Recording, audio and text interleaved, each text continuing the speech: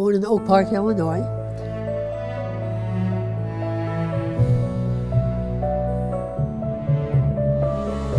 Then at the age of 1, we moved to a house that Dad was building, one of his first houses. He designed it in Long Beach, Indiana. Dad had lots of clients there. He was a kind of town architect without being hired by the town. In other words, he did the city hall, he did the schoolhouse, and he designed a number of things. And then another architect moved into town, and Dad lost the country club, which was a bitter blow to him. It was all politics, and Dad was not a very good politician,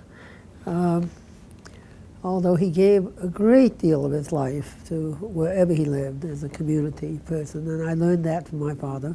He did what architects should be doing, participating in the community.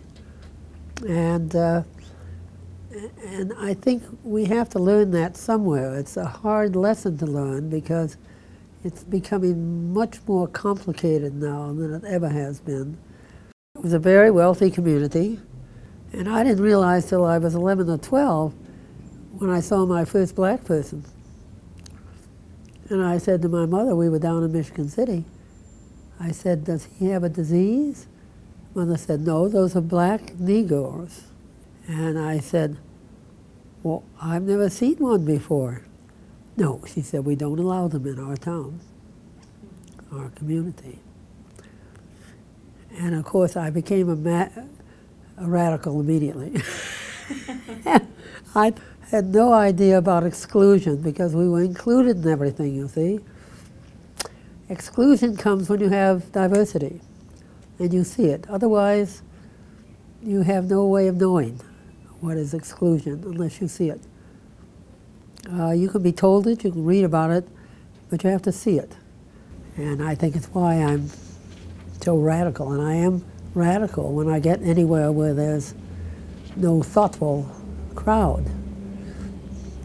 So I wanted to go to a very good school. I wanted to see, well, I didn't want to live in a community like that, and never have.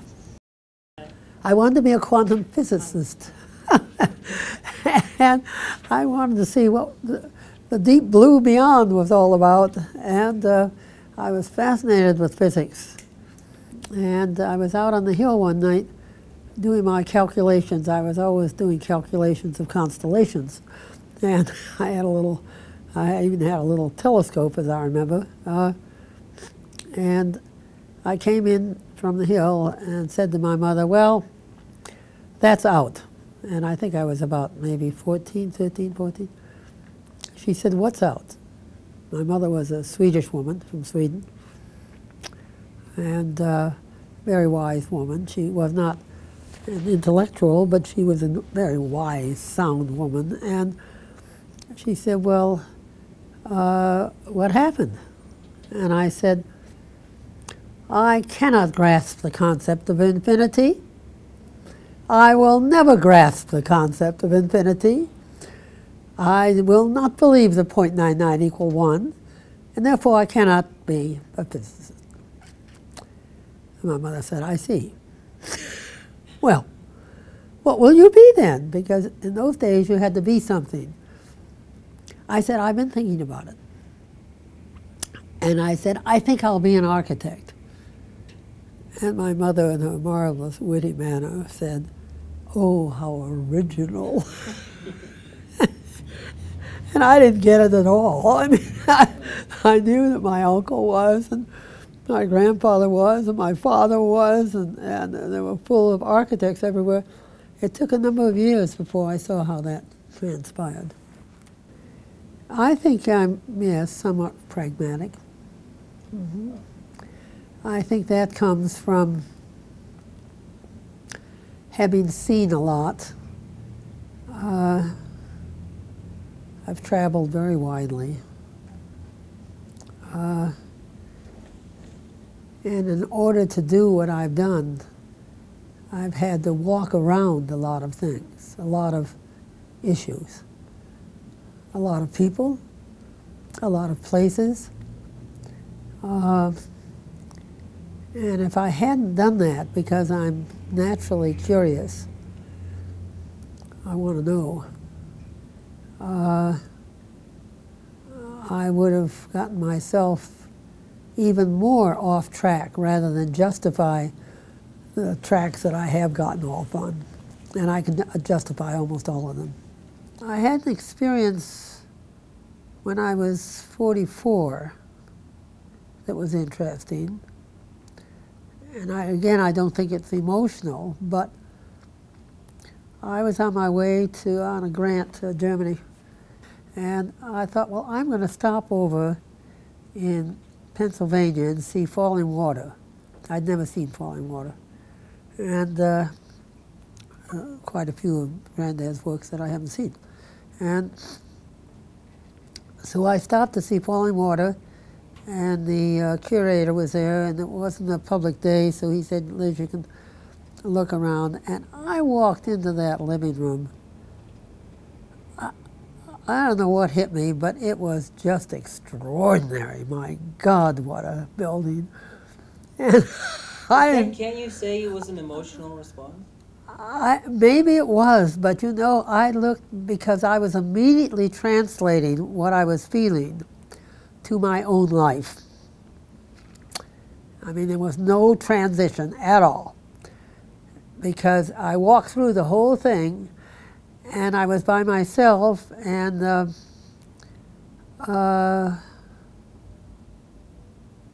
I thought, well, here you are, 44 years old, you're on your way to Europe. We'd done a lot of work, and my husband and I were fighting all the time on architecture. It was architecture. Jesus, it was really fights on how we would handle the architecture. And I was unhappy with what I was doing. I was doing derivative work.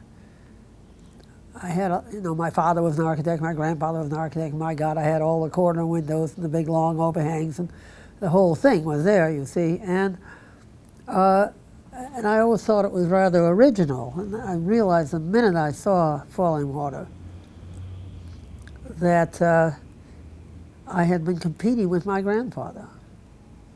And what the hell was I doing competing with Frank Lloyd Wright? I mean, piece of lunacy. You know, I said to myself walking through the falling water, yeah, this is as good as it gets, God Almighty, and you can't do this.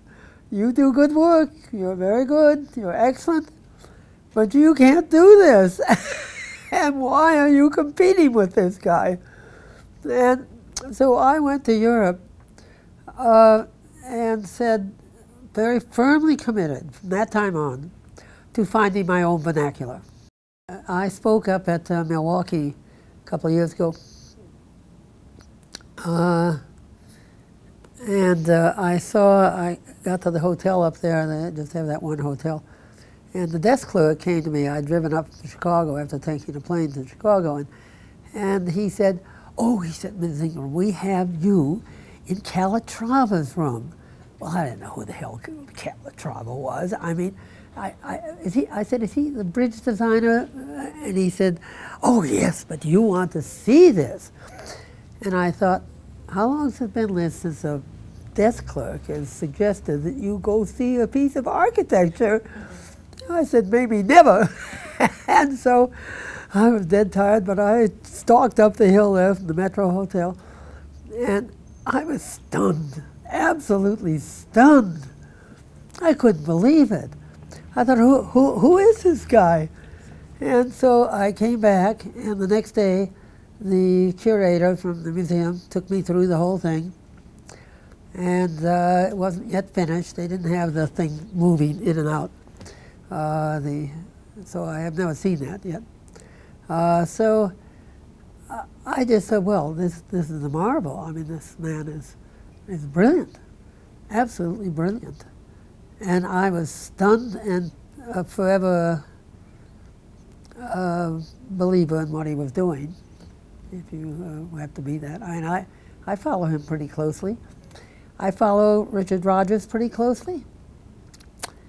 I follow Rem Koolhaas pretty closely, but I don't like what he did at the Illinois Institute of Technology at all. I don't know what he was thinking of. I just have no idea, and I told him so. So, and, but I have seen things that I like of his. I think Renzo Piano is brilliant. Uzan is brilliant. We have a lot of very wonderful architects, you know. We have a lot of very wonderful thinking people.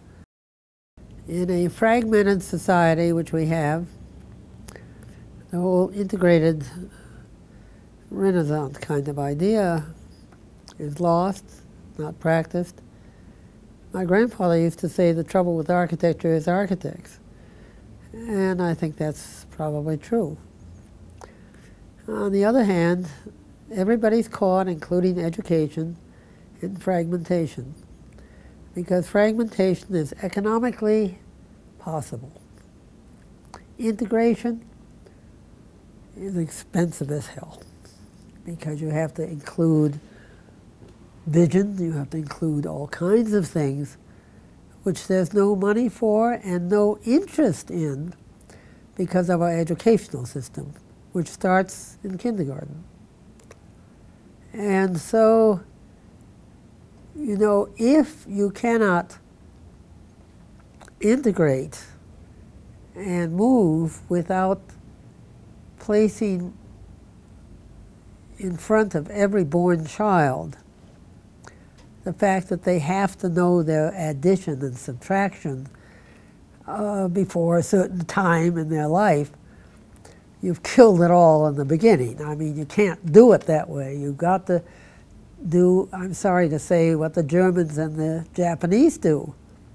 And that is that they spend the first 2 years in teaching cooperation in the schools at the age of first grade and second grade. Imagine that, they teach cooperation. What a splendid way to get all the best out of all the knowledge that's around you. Cooperation. And we don't teach it, and you know, I want to say maybe it's the fault of the Bill of Rights. We're all individuals, but I consider that a really major force for good, is that individuals are recognized. And lately, because I've been so upset over what's happening in this country, and I, like millions of others, don't know what to do about it. First, you ought to work on courage. You have to have courage to be an architect. To do a good job of it, you have to have courage. And you have to be willing to get your outreach beyond where people will put you. Architects are one of the few disciplines that cross boundaries very easily. Architects are wonderful, they cross boundaries. And it's a diminishing profession. It's hard to take, because the kind of training they've been getting is incredible. I mean, it's the start of a Renaissance type life, if they would just see it that way. But the world is all fragmented, and it's getting worse. And this country's fragmented, and we're getting worse. I think an overtime effort to have more knowledge on everything, a real effort to get knowledge. I love doing libraries because that's free knowledge. The libraries are full of people who have no computers at home. They come from the libraries to find out how to run computers. Libraries are really pushed these days. They've got thousands of people in them. And it's free knowledge, so you have no excuse not to have knowledge. And they'll find any damn book you want for you. If they have to get it from Europe, they'll find it. It's an unbelievable institution, the library, unbelievable. Educational institutions, I think they're the toughest place to be. I think being in education nowadays, teachers, professors, it's the toughest place to be. Because you're raised and educated with the idea of teaching. And the odds against anything sinking in are getting pretty bad. The architects in my book have all the ingredients. I happen to believe that. They have all the necessary ingredients for being major contributors to society. And I don't know anybody who doesn't have a kind of acknowledgement that architects are kind of important. They don't know what they do, of course, but they like the idea of an architect, that has some sort of status to it in our society. I watch my apartment building. I'm the status symbol for the building. I am the status symbol. And they use it to sell apartments. And I asked them once, is this an ethical thing for you to be doing? They said, we don't know, but it works. I had the gift of enormous energy. Enormous energy. I never sat down. I worked all the time. I drafted, designed with kids on my back, hanging in a pouch in the back, at my feet. I learned how to multitask very efficiently. I started all sorts of organizations. I had all sorts of kudos to my credit. And my husband was drinking more and more. And I said, be careful, Gordon, I'm getting stronger. And I was. But I had the energy. If you don't have the energy, Sonia, it's tough. It's tough. You have to have energy. I just had lunch with a couple of gals yesterday, and they said they just ran out of energy when they got to be 70. And I seemed to explode with it. And so I suppose I must take my hat off to some genetics, which were in there getting things in the right place. At the age of 70, I decided that I'd go back and take physics at IIT in Chicago, where I had studied with Mies van der Rohe. And they would accept me. Matter of fact, they were dying to get me back there. And Myron Goldsmith was going to be my mentor.